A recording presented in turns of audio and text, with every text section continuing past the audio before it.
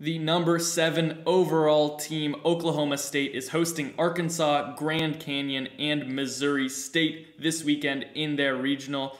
Feel like this is a regional that could go a lot of different ways. Oklahoma State looked like a top 5 team in the middle of the year, and so did Arkansas. So seeing this in a regional might be surprising, but both of these teams have had their struggles. Oklahoma State has been a little up and down recently, while Arkansas just never really got their offense going throughout the year. They were able to beat teams, but it didn't look pretty for a lot of the time. And facing a Grand Canyon team in their first game, Grand Canyon has won against a lot of good teams, a lot of ranked teams in the midweek games that they've been able to play in. But Arkansas, if they can figure things out, which we've been saying the entire year, they just need to figure things out on offense. But they haven't done it yet, and this is the perfect time to kind of get that going. But it'll be difficult facing a good Oklahoma State team if they can make it to the winner's side of things, and a good Grand Canyon team.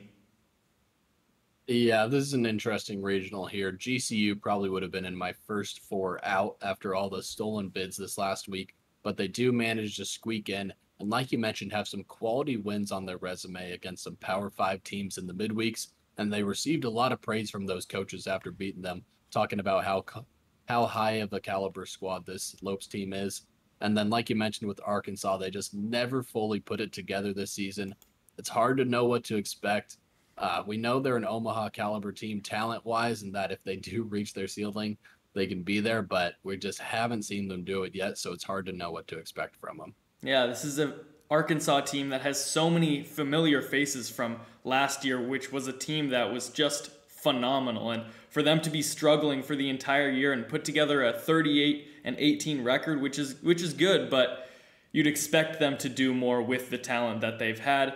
And similarly to LSU, it's a SEC team that just hasn't fully figured out how to win these tough games, and if they do, this could easily go their way. But for me right now, I feel the most confident in having Oklahoma State win their home regional. It is at home. They have a good offense, a decent enough pitching staff to potentially get them going, especially since they face a Missouri State team, which is a mid-level 4 seed that we see throughout the tournament. So definitely can rest some of their best arms in the first game, hopefully, and then ride from there and have good matchups throughout the rest of the tournament.